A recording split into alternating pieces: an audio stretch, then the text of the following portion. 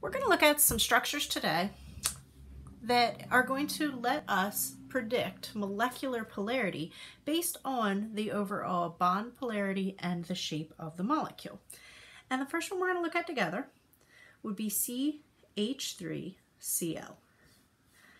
Carbon has 4 valence electrons, each hydrogen has 1, and the chlorine has 7. So that'll give us a total of 14 valence electrons to play with. We've got our C in the middle. Each hydrogen is going to attach on, and of course our chlorine as well. And then our 6 electrons that we still have to play with are all going to go to chlorine, since hydrogen really doesn't want any more. If we checked our formal charges to see how this one looks, carbon starts with 4 valence electrons. It also has 4 bonds. 4 minus 4 would give a 0 formal charge. Hydrogen has 1 valence electron and 1 bond, again, 0 formal charge. And chlorine starts with 7, 7, 6, 5, 4, 3, 2, 1, 0, also a 0 formal charge. So this is really our best Lewis structure we can make. Honestly, without giving carbon an expanded octet, it's probably the only Lewis structure we can make. And since carbon is in the first period there, I'm sorry, the second period, the first full row, first P room, it's not able to make an expanded octet because it doesn't have any D electrons to work with anyway. So we have our good Lewis structure. We check our bond polarity, and in order to figure out our bond polarity, we subtract our electronegativity to find the difference.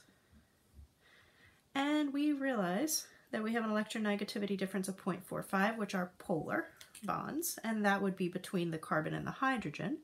Carbon is more electronegative than hydrogen, so those bonds would look like this. And then we would also check the carbon-chlorine electronegativity difference. That's a 0.61 difference, also a polar bond, this time pointing toward the chlorine.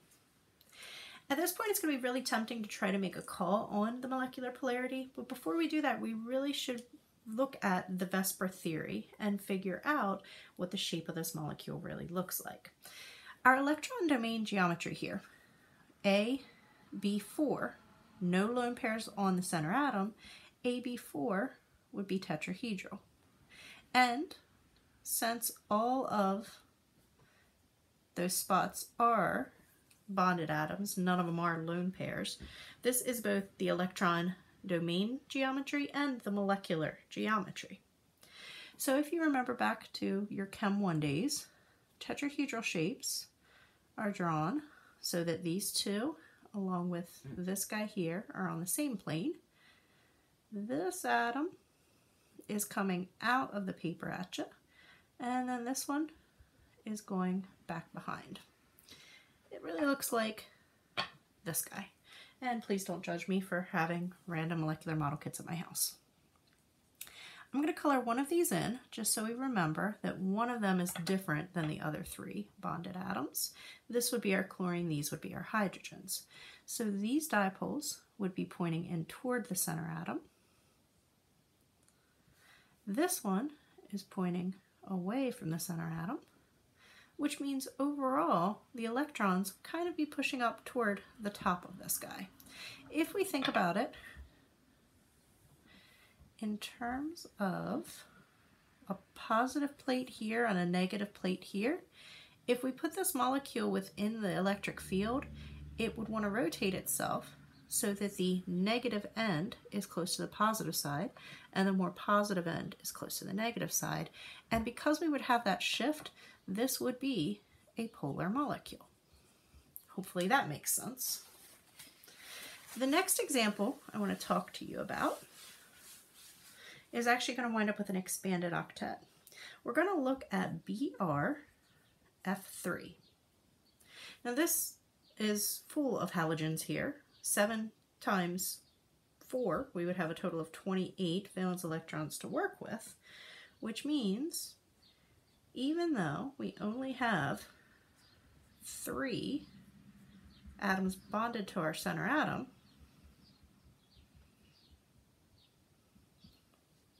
that's only going to give us a total of 24, 25, 26, 27, 28. So now we have 1, 2, 3, 4, 5 things around our center atom, which means if we're just looking at the electron domains,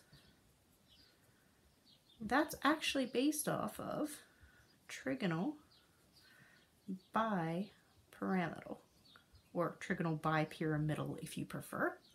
If you remember, that's the one that looked like a linear that has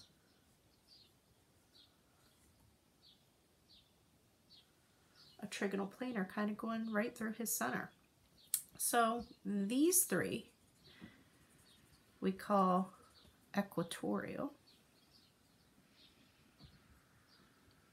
position, and these two, those are called the axial positions. And here we have a time when these are actually different angles. We have a 120-degree angle between the equatorial positions. We have a 90-degree angle between the equatorial and the axial. And then these two axials are obviously 180 degrees apart. And the reason that I'm going to bring your attention to that is because there's actually a right and wrong way to take the atoms away when we're looking at putting lone pairs in to replace them. So we're starting with something that looks like this. And we could absolutely take away these two and wind up with a shape that looks like trigonal planar. We could also take away two of these and wind up with something that looks like a T shape, or you could try taking away one of each and getting this really weird, almost like a trigonal pyramid, but the angles are off. These things would be called isomers because you've got the same type of atoms bonded, you have the same type of single bonds, but they're in different positions. And one isomer and one shape is definitely better than the others.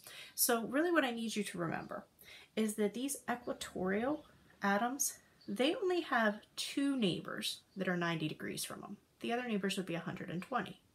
The axial positions have three neighbors that are 90 degrees from those, and again, 180 across. The electrons that we wind up putting in first are the ones that are around the equator. These are the ones that the atoms get replaced with those lone pairs first. So if you remember back, if you replace one, you wind up with a seesaw shape. Seesaw. It's also called a distorted tetrahedron, but that's just crazy. And when you take away the second one, like we have here, that is our T shape, and that is the best isomer. It's the one that's the most stable. So we have our T shape.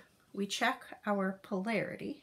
That's 3.98 minus 2.96, a difference of 1.02. Another polar bond pointing toward fluorine, which means if we look over here at our actual shape,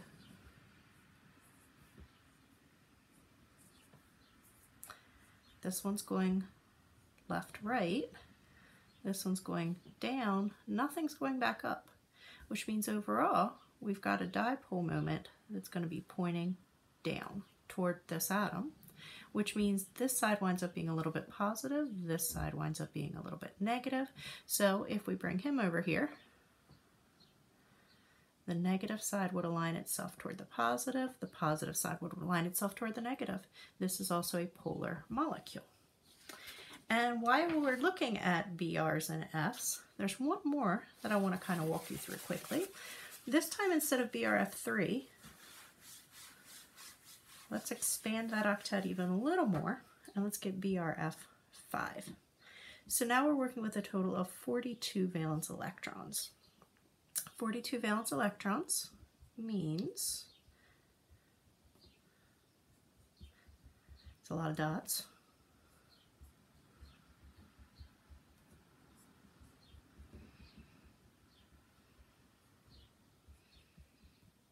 So far we're up to 40, so we're going to go 41, 42. We have 1, 2, 3, 4, 5, 6 electron domains, so that electron domain geometry would be octahedral. this is the shape we're building it off of, but we're replacing one of these guys with the lone pair. So we're taking one of these atoms off, and now we're left with this shape here. And if you remember, this one would be square pyramidal or square pyramidal, so that would be our molecular geometry.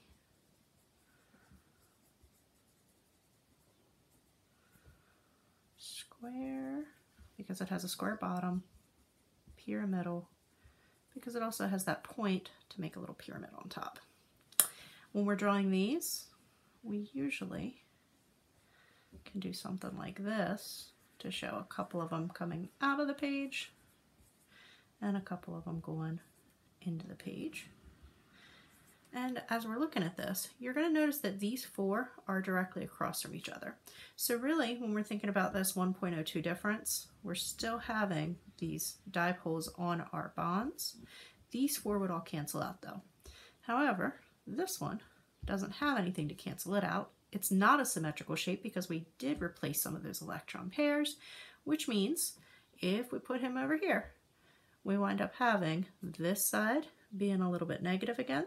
The other side would be a little bit positive. They're also going to line up like that.